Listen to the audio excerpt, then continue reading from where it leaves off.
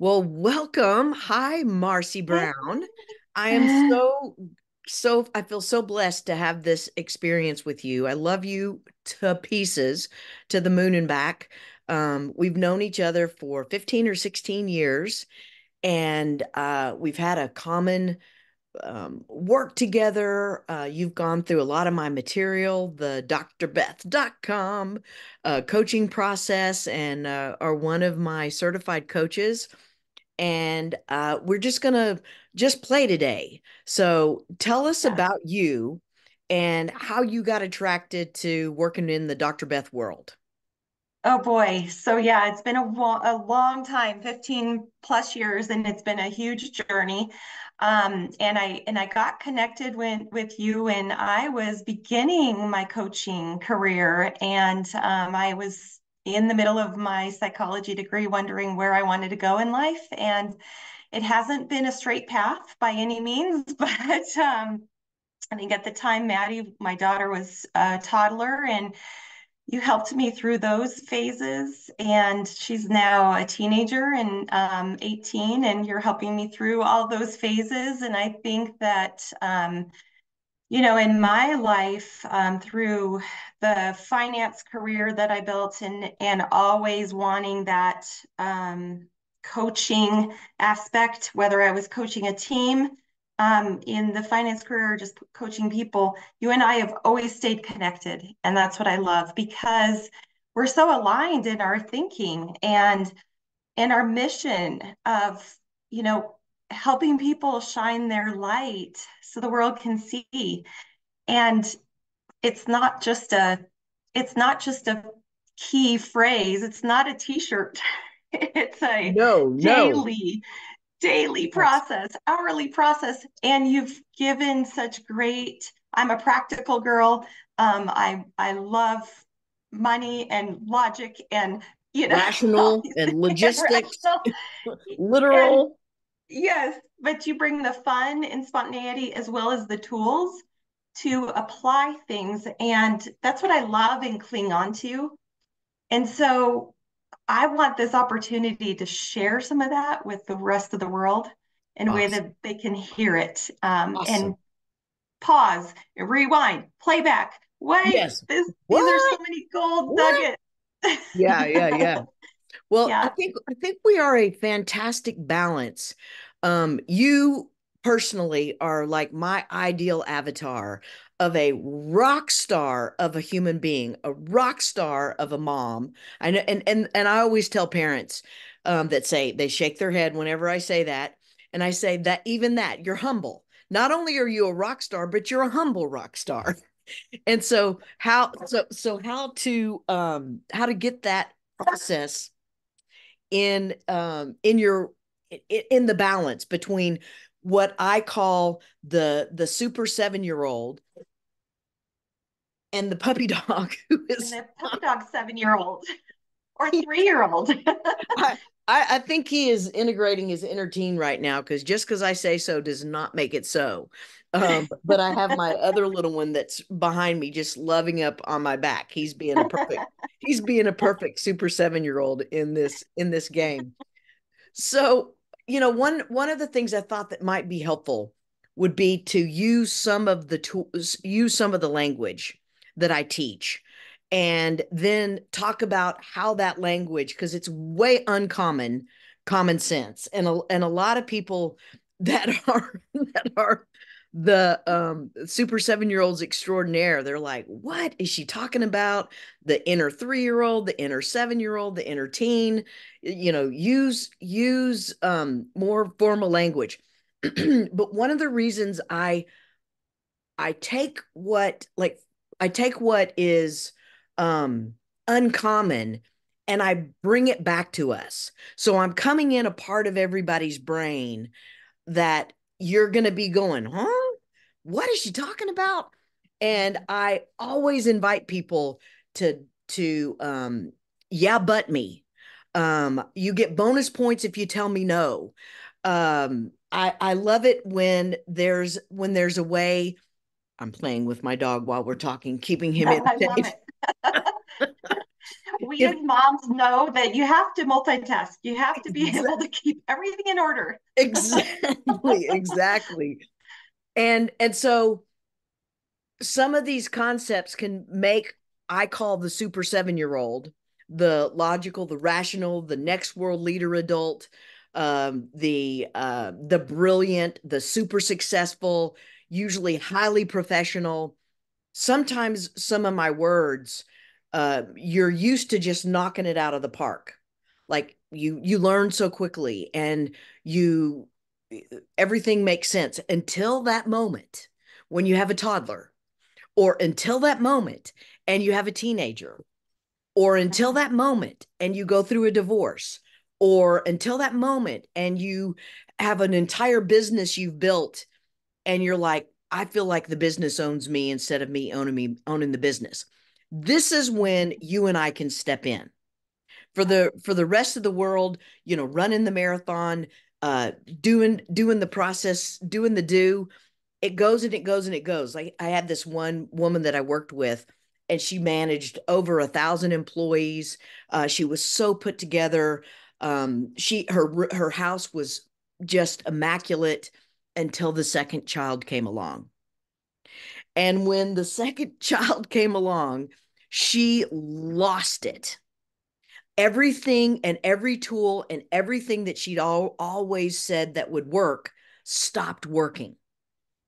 So those are the people that we're talking to. So if that resonates with you, that you're all that in a bag of chips. Of course, you would never say that. Like Marci, you have humility, and you don't even let yourself know that you're all that in a bag of chips. But there's some part of you way back in your mind that has a superiority complex.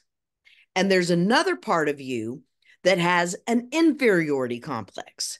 And with these two aspects of ourselves, it's like part of me feels like, I'm beyond this. And part of me feels like I should be further along than this. And part of me feels like I'm kind of better than other people. I've already mastered, I've evolved more than most. Yet there's something underneath that keeps coming in and tearing away that confidence, and tearing away that brilliance, and tearing away that beautiful shine. So Mhm. what are you hearing in what I'm saying, Marci? True or Yeah, false? so very true. First of all, like that resonates. And I love how you said, this can apply to so many scenarios. This can apply to me as a leader in my business, as a manager, if you're working with a staff, if you're owning a business, any kind of relational Mhm. involvement. It Exactly. happens with your spouse, it happens with your kids, it happens with your friends, your family. There are so many Adult adult, siblings, yes, exes. exes, all of that. And so what we're really talking about is that we have it together. We're our lives are good. Yeah, We looking good, function, looking good on the we look outside. good, but underneath we have these emotions that are brewing, these Hmm. feelings that don't go away, this gnawing, this maybe repetitive pattern like, oh my gosh, I I left my job so I could open a business, and here the same thing is happening. Now Wherever you I go, have there employees. you are. Same Wherever you with go, there you are. relationships. Wherever you go, there you are. Here we So go at some again. point, I'm pointing the finger at me, saying, Yes. "Oh crap, I might have to change," and Yeah. that's where you come in and Yeah. help us. Here we grow again is actually what I like to say. I Here love we that. gr- here we grow again. And how to take that, how to take that, what feels like an epic fail, and humiliating and vulnerable, and I should know better, or I'm a coach and I know better, or I'm a doctor and I know better, or I'm a professional, and whatever it may be, there's a big should monster that is coming to the party. And one of the things that everything I teach, I've gone through myself. it's all been a journey of evolving and awakening and um, learning how to feel my feelings without making myself bad and wrong, and learning and creating the 10 keys to compassion, and meeting my inner family when I thought I was just going to talk to my little 3-year old. You know, everybody talks about the inner child. And I was talking to my little inner 3-year old, and I said, "Hi, little B." And she said, "Fuck you." And I was like, Uh, oh my, oh my. I, I'm like, what does that, what's going on? And there was multiple FUs involved. And I was like, what? Well, I really want to hear how you feel and what you're thinking. Like you really care. Like you really care. You've been mm, focusing on caregiving and taking care of everybody else in the world, clients, employees. Um, I mean, the good girl codependent that I have been my entire life. I think my first time to go to Codependence Anonymous, I was I think 17. And then I have gone through so many workshops trying to fix myself, and 11 years of analysis, 4 days a week to fix myself. And it was probably about 30 years ago, I had this aha moment. There's nothing wrong with me. And and and I realized that there's no way most human beings, rational, logical human beings in life, are going to do the journey I did. Like, they're just not going to do it. They're not going to spend 4 days a week. I actually had my business pay for, and I got written off. And I mean, it's just all fell together. But I don't expect other people to be able to do what I did. So I'm like, okay, there's got to be a quicker way, a more fun way, and a more efficient and effective way to get through this journey. So that's when everything I did, I put into a package.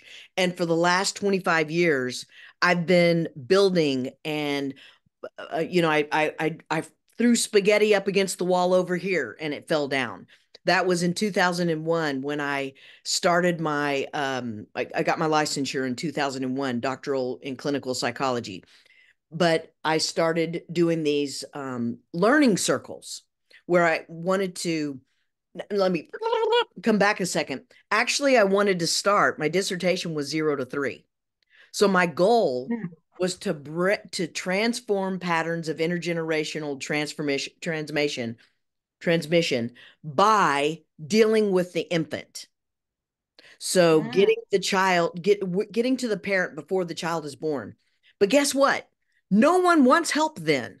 They're in la la land of love. They're like, they don't want to look at their stuff. They're just snuggling up with their baby, and all is good until you get to the toddlerhood. And so then you get a small percentage that actually can't just pick up the kid and stick him in the car and just keep moving. There's a few of the kids that I call the next world leader kids, that just because you say so, and all the other children are standing in line, all the other children are being little good girls and good boys, and yours is the one that is just jumping off the walls. And you're like this brilliant being that manages everything under the sun, but you can't control a toddler.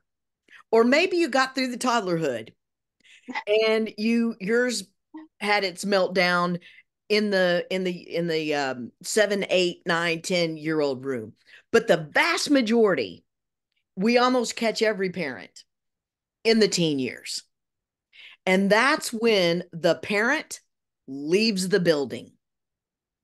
Leaves the building because the parent becomes the 3-year old in a puddle of mush, the super 7-year old trying to control things, especially you parents that have wanted to do things different than your parents. And so you gave your child a choice, and you gave your child a voice, and you let them have a say in life.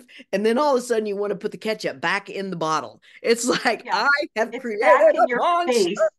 It's just there, and you're like, why did I create this? And then there's so much blaming and shaming that goes on us that we have failed as ourselves, and worse, we feel like we failed the most important thing that we've ever created in our life.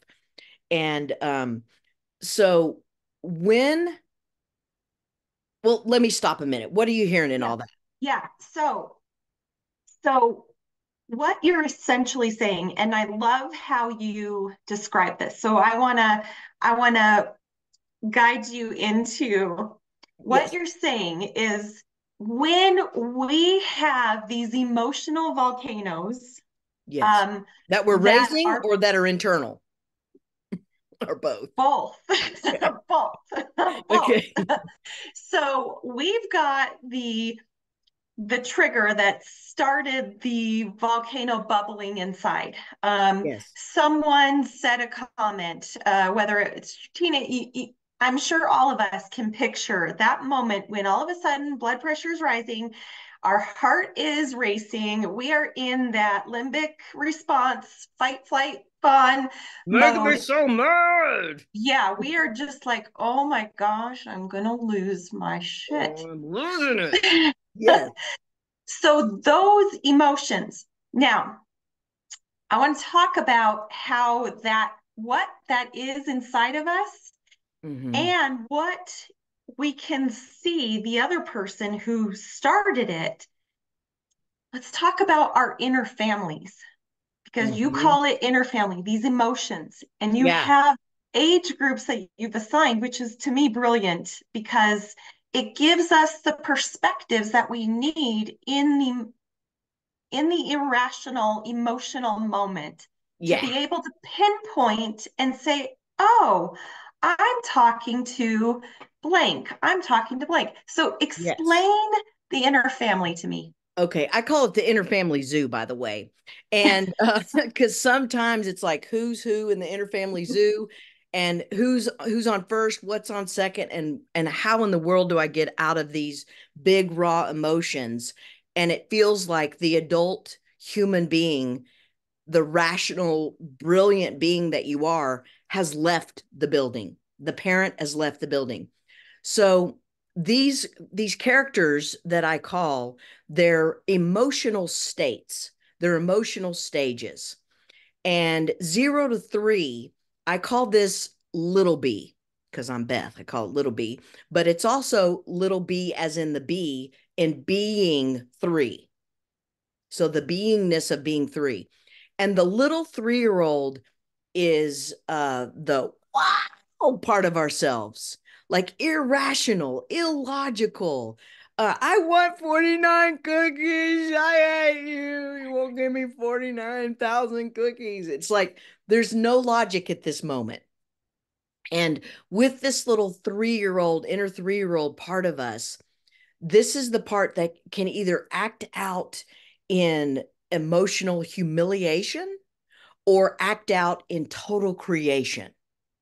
Hmm. So there's a positive version of this part of ourselves, and there's a humiliating, embarrassing version of this part of ourselves.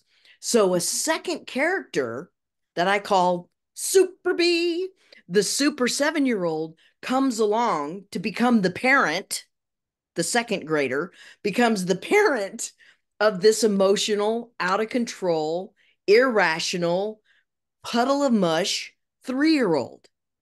And so this little 7 year old is kind of like when I did child psychology, a child would come in and they'd start lining up all the trucks, or they'd start organizing all of the puzzle pieces. Or so this is the logical, the rational, the organizer, the goal setter, the good girl, good boy. Yeah, My yeah, homie. I'm all that. I'm all that. And so this that's a little bit more the entertain, but the True. super 7 year old wouldn't let that part show because she would just be all buttoned up and doing it right. Yes. So it's telling the 3 year old, you know, get it together. You're gonna be you are gonna be kicked out of the village. Put a smile on, fake it till you make it, get that face in order. Let's go, pay your bills. You're gonna die if you don't.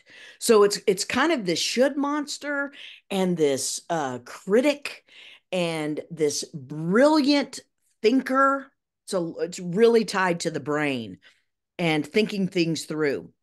And then there's a third character that comes along that is like telling this character, by the way, that character has just overwhelming structure and overwhelming skills, and it works and it works and it works until it doesn't.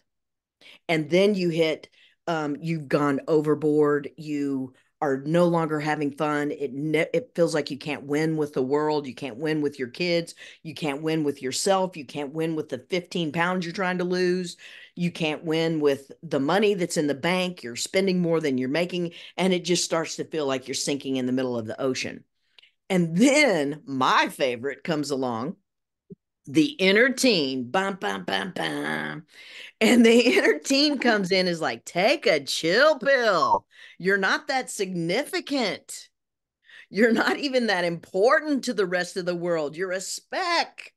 So that's one part of the inner teen. And the other part of the inner teen is, I'm all that in a bag of chips. I got this. We don't need to follow any stinking rules. We'll do whatever we want, when we want, how we want. We don't need people telling us what to do. And it really feels like the teenager that you see that has gone from this good child, this collaborative child, this follow the rules child, that just all of the sudden stops talking to you or starts talking to you in a way that you don't even recognize them. And there's been thousands and thousands of books written about this, who invaded my child, and all of these aspects. So the inner teen comes along. So before I talk about the fourth character, did I miss anything? Hmm. No, I think you summed it up, and I just want to share like the cool thing about that too is if you don't have kids, you can definitely relate to this because you have nephews, nieces, friends, kids. You know these ages, whether you have raised them or not. Yeah. That's what I love about these emotional characters within us, is that they're so relatable because whether we experience it ourselves, we know people or we have them around us or that we can we've been say, go, or we've been or there. yeah, Like we are we've them. gone through all these stages in chronological real time, and we get to daily, hourly, minute by minute go through these stages as we Mm, age. yeah. So And and one of the things that I love to you named your kids. And one of the exercises that you had me do was get to know my kids and my inner family and create those connections with them. And when you can relate, so my 3-year-old is called Podunk. aw, And that's a family little nickname, but it brings me back to my childhood. And then my 7-year-old is Major Brown. My last name is Brown. And, yes, and my teenager is Mars. Hey, yes. Hey, Mars here. I'm the fun, that teenager is the fun part of me. And Yes, so I think that's a cool connection too, to be able for us as individuals to name ours or connect with ours so that we have more understanding, I guess, or we build on that beautiful, person within. beautiful, beautiful. So, And there's a fourth character, and that character is DB for me, Dr. Beth, DB, or the divine being, the divine wise self. And I always tease, if you can't find yours, borrow mine for a minute and a half, because it'll be very in soon order. You will have one that knows you better, sees you better, um, is the best mother, the best lover, the best cheerleader, the best mentor, the best everything that your soul needs is from within. And when you get to the inner teen, your closest connection to that faith, your closest connection to that spiritual being. And so, however you want to see that divine wise self, it's really cute when I talk to kids. I'll come to you one second. When I talk to kids, I'll say, how old is your divine wise self? And it's almost like kids under 10 almost always say 22, 21. That's their divine wise self. And I'll say, okay, really? And they'll say, no, wait, 27, 28. So it's like that's as far as their divine self, that's as far as they can see their wisdom. That's as far as they can see their divine wise self. What's been interesting, I'm 62, and I just realized I've had to upgrade my divine being because I now look like and act like and feel like and experience life the way when I was 30 and 40 and 20, I imagined I would be. So now Mhm. it's how do I find my divine wise self 90, 100? And what does that being look like for me, feel like for me? How do I Mhm. take it to that next level of wisdom? So find your own inner guidance. And this inner guidance is all omnipotent, all loving. This is the guidance that no matter what I say, I hate life. Oh, what is it, baby girl? I hate the world. Oh, what is it, baby girl? I've ruined everything. Oh, sweetheart, I'm loving you so much in these big feelings. And so it's a it's like an ideal loving being that maybe you are 1% on the planet that had this type of mom. My experience has been that most of us have been raised by children raising children, raising children, raising children, emotional development. And when we trigger our parents, some of us became parentified adults, super 7 year olds at 3, where we became the parent of the parent. Mhm. And one of these days, I'm going to write a book called The Hell of Being Raised by the Perfect Parent, because they were perfect to the world and they attempted to be perfect. And when you're raised by someone that's perfect, what that means is you're supposed to also be perfect. Mhm. And as a human, young, emotional state, it's messy. There is no such thing. There's no such thing as perfection. One of my songs. And so the divine wise self comes in. And if you can't see your inner family, it's because you're being one of those characters. Mhm. Mhm. So when you're in a puddle of mush and you're like, I can't find my wise self, it's because you're in your little 3 year old. Then borrow somebody else's, borrow Marci's. She has one of the most divine, loving, kind, coaching strategies. She's my go-to when I am, just Dr. Beth has left the building. I'm like, Marci on speed dial. Marci, help. I can't find myself. I'm stuck in a story. I don't even know which kids where. And, and it usually happens when I'm in an intimate relationship that gets all clouded and I can't Yeah, find my way out of a wet paper bag. which is the village that we want to create. I mean, it Right. is so helpful to have people that we can connect with that know this language, know how to help each other through that. Because when you're in the weeds, you can't see anywhere but the weeds, and you need Right. someone to rise up and help. And And one love other you thing in I was and going love to you in the weeds. love you in it, and know that this is just a they love you and they know that you're not stuck in there. It is Right. Don't be no attached. there's no judgment. There's no it just is what it is. These are emotions that flow through us. And in 5 seconds, you could have it all together and know exactly where you're at. And you're like, oh, wow, huh, okay, and move on. Got it And again. Right. no Back in the zone. that yeah, and that's the hard part is when we are out in our element, when we're with people, there are only a few select people that can handle us in our vulnerable state, or a few people that we allow to see that because there isn't a frame of mind to make sense of that being fluid. It's either, oh, she's just very emotional and she's a wreck, so don't go to her because she's going to be emotional next time. You get these labels put on you of how you're being in that moment, but that moment passes. those labels, let me tweak one word there. Those labels we put on We ourselves. all, for sure. Yeah. Yeah. Oh yeah. And I and I and it I goes judge back myself. it goes Hmm. back to that these two sides of the coin where there's a side of an expectation. We should know better, we should be better, we should do better, we should be beyond this, we should act our age, and all the other, you know, crazy things that we're told. Yet the reality is I'm in a funkety funk. And so trying to stay in this dissonance in an either or world is maddening, it's traumatizing, it's wounding, it's impossible. So one of the things that I do is I help find the yes and. Yes, you feel like you're swimming through a vomit pool, and yes, you are brilliant and divine.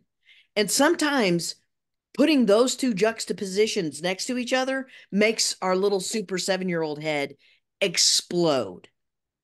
Where do you see that in your life, Marci? Yeah. I mean, I see that in my relationships all over. In my relationship with my child, where I'm the mom, but then if I break down and oh, so I had a teenager moment I can share because we've gotten past this, but she um spent the night at a boy's house, and that was not okay with me. And it was not during my, so we're divorced, her dad and I, and so it was during her dad's time and not mine. And but I have location services, and we agreed to keep those on no matter what. And I found out about it and I flipped out. Not only did I flip out on her, I got a hold of the boy's parents and flipped out on her. And another friend who told me, like, I just made a mess of it. And I didn't have all the facts. I didn't, and Yeah. I just went off. And when I finally calmed down and we got to the crux of the issue, yes, she did spend the night there. And yet, and the mom didn't know. And when we got all through it, I basically had to come to my daughter and say, I had a mama bear moment, and I reacted, and I wasn't logical, I wasn't professional. Like I had an emotional uproar. And Mm-hmm. and but here's what I did to clean it up. Here's why. Here are my emotions. And it was so vulnerable because I had to be vulnerable to her, but also Mm-hmm. the women that I Yeah. didn't even know. Yeah. And I live in a small enough town that we could pass each other a lot or know Right. people who know people. So I had to eat crow. I had to deal with myself, and but come at it humbly and just say, "Hey ladies, I had a mama bear moment." And they all understood, like, we get it. Yes, And thank goodness. And you asked for a do-over. yeah, You rehealed the relationship with each and every one of them. Who were you being in that moment? Your inner 3-year-old, your super 7-year-old, or your inner teen? I think it was a combination of all of them, Yeah. because my 3-year-old was throwing the tantrum of, you know, why did this happen? She knows better, and how did this mom let that I happen? failed. Mm-hmm. I failed Yeah, my and kid. Mm-hmm. I thought I raised her right. Yes. And then my 7-year-old was like, "Well, I'm going to tell them who's up." And this mom, why didn't she know? And why is she letting someone a girl stay at her house? And I need her to know that I'm not a mom that thinks that that's okay. Yes. I have rules, and You I you don't you allow went all you went literally onto each person's porch. this. We talk about being on somebody's emotional porch. Marci took it to the next level to be on their literal porch. And I love it. literally, I mean, I could have like, but Yes. and then I think as the teenager, when I had to really realize, okay, I overreacted. I used my teenager way to relate with them, to just be like, Hey, I don't know what happened. Logic went out the window and Mama Bear was in the house and it just exploded. I love it. I Yeah. love it. That makes perfect sense. So how did you heal it with your daughter? And did she, when you were losing it on her, was she in her inner 3-year old, in her super 7-year old, or in her inner teen? And what did the parents, were they in their inner 3-year old, inner 7-year old, or inner teen? Wow. See how the dynamic gets so complex. Yes. These emotions. And So, and one and one more. You don't have to answer all these questions, but and one more. What did your mom say about it? Your biological mom and sister, were they in their inner 3-year old, inner 7-year old, and inner teen? yeah, I had to So wait until the whole situation was done before I could even explain go to there, them because even go there. I knew how they would respond, but I did tell them. Yeah, so Maddie, at first she was just very shocked, and I think she started crying. So she goes 3 year old immediately because she and I are so close and she doesn't want to disappoint me. She And she thought was she'd so let you down. confused. Yeah, she was just very confused. So emotions take over her, first of all.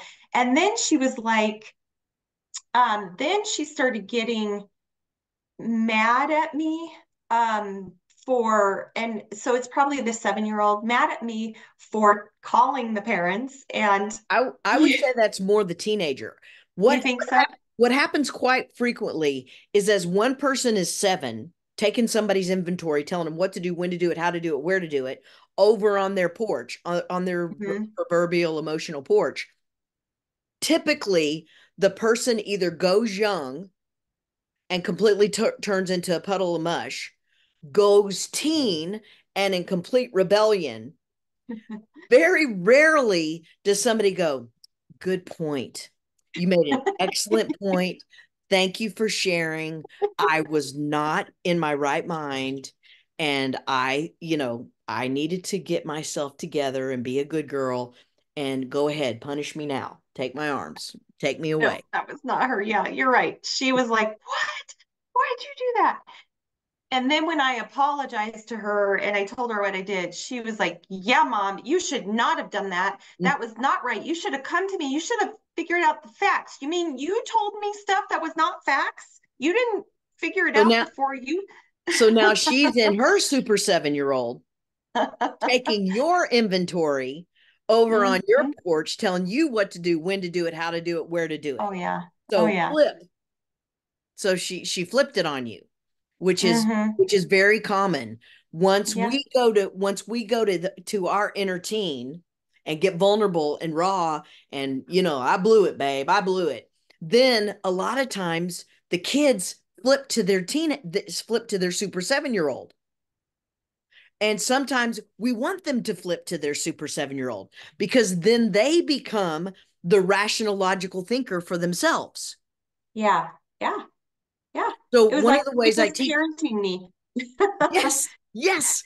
I so many times I hear parents saying, my kids are telling me what I should wear and how I should look and who I should go out with and what time I should be home. I'm like, who's the freaking adult here? And the problem is they are experiencing you as needing a parent. Mhm. So the one of the ways to get to and through this emotional stages of development into the divine wise self, one, teach your kids everything you know, be vulnerable and raw, and tell on yourself, ask for a do-over, be totally willing to be wrong. Like I am willing to be wrong about everything all the time. Actually had an interesting, doing a meditation today, and the coach was talking about how we all have such a need for certainty. And I said, I was thinking in my mind, I'm way past that. Like I'm all into there's no certainty. I'm surrendering to no certainty. And then she said, and then what we do is we come up with our own rules. And it's like, oh, I've got uncertainty rules to give me my certainty.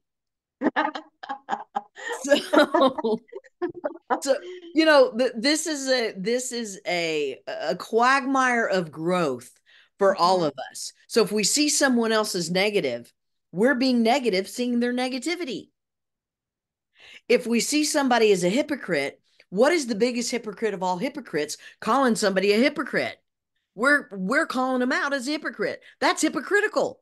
If we're truly believing that we're coming from a space of love and accountability and ownership. So we probably have given people about as much as they could Yeah. swallow in It's like, in one moment. But this can apply, as Marci said, this can apply in multiple ways. We'd love to have your questions. Yeah, but we think you're full of it, or whatever you want to say. Bring it, mhm, as they say. I did this one workshop with a whole bunch of parents and kids, and as I was leading the workshop, I said, I double dog dare anybody to tell me where I'm screwed up because I'm always learning. And one of the teenagers put her hand in the air and had a brilliant point. I said, "You're so brilliant. Come up here. You're going to co-facilitate this with me." And I said, if I say anything that is off color or I'm not owning my own stuff or feels out of integrity, you just jump in there. And if we can be this way with our kids, where we value their dissonance, we value their difference, we embrace their defiance with love. That's the game I'm playing. What's the game you're playing, Marci? yeah, I'm playing that game and Yes. uh I'm, authenticity, and that's a word that gets thrown around. So my definition of that is being real, in my heart, being Mhm. able to speak that to everyone who's in my life. Um, so having language around the authenticity in a way that invites conversation and caring. So getting my ego out of the way, letting me be curious, um, in relationship. And I think that's where I'm at right now because I'm ready to. I've been the nice girl. I've been the yes person, and I could go the total extreme, or I could stay in like, let's just be curious. Let's ask questions. Let's seek to understand. Let's be authentic and share in a collaborative conversation where our true selves can be seen and heard. I love it. I love it. And I'm going to put one building block on top of that. I Mhm. actually teach people how to be authentically manipulative. Mm. So if you're interested on how to do Mm. exactly what Marci just said, and still have ways to get things done and get collaborated and find the yes and find the win win win. I teach the kids how to authentically manipulate with love their parents, and I teach the parents how to authentically manipulate with love their kids, their employees, even their dogs. So to be continued. And I like Yes. to use these words that are like, what? She just said manipulate? That is such a wrong word. But come listen and find out how we can actually find the yes and in relationship. It's pretty fun. Yeah. Let's do it. How Join good us. can we stand it, Marci?